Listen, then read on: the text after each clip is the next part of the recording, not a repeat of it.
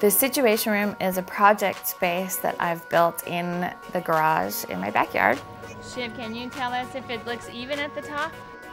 And we're having a giant screening of feminist videos for the duration of the opening. So there's going to be 4 hours of feminist videos from artists from around the country. While I knew there was a gender disparity in the art world, I didn't know what the numbers actually were, and none of my artist friends knew either. So I started to count, just out of curiosity. And began to realize that the numbers played out to be, on average, 70% male. This problem of representation is not due to the fact that there is any lack of women artists out there.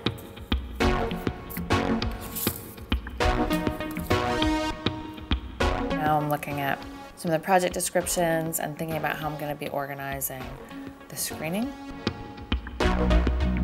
The videos, by and large, are intensely feminist and very much about women exploring their role as creative cultural producers, their role as receivers and participants in culture. And there's a lot of humor. I was really excited to see that a lot of the videos have a really humorous side to them. This is a scale that I love so much. Says you want a piece of me, trying and pissing. You want a piece of me. Really like the organic nature of how these crowdsourced projects evolve, the choices that people make to submit and what they choose to submit, and that largely determines the nature of the project. Tired of shoring up your resources in preparation to meet the male gaze? You may be suffering from patriarchal fatigue, and feminism can help.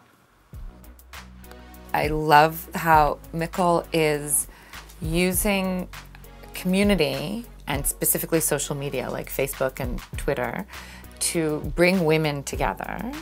The work that I have in the Situation Room is definitely based in sadness and grief and anger.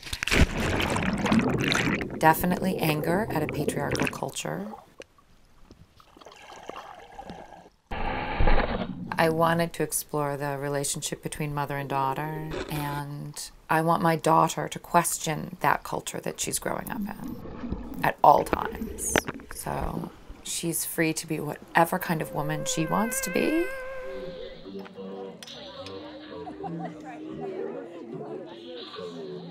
The fact that there is still a heavily imbalanced representation of men or male artists in the galleries definitely has an effect on what we see. Gentleman seems to know what he wants.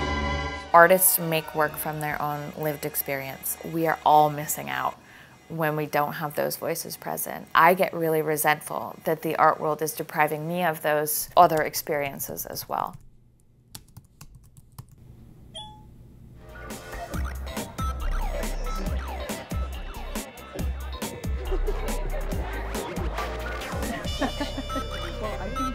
When you look at the world and your experience is not reflected back at you, it can make you crazy. It can certainly make you sad. Anytime that we all have our work together, there's more of a sense of what women are, who we are. More voices are heard, more stories are being told. When you can see all those voices all together, it can be really powerful.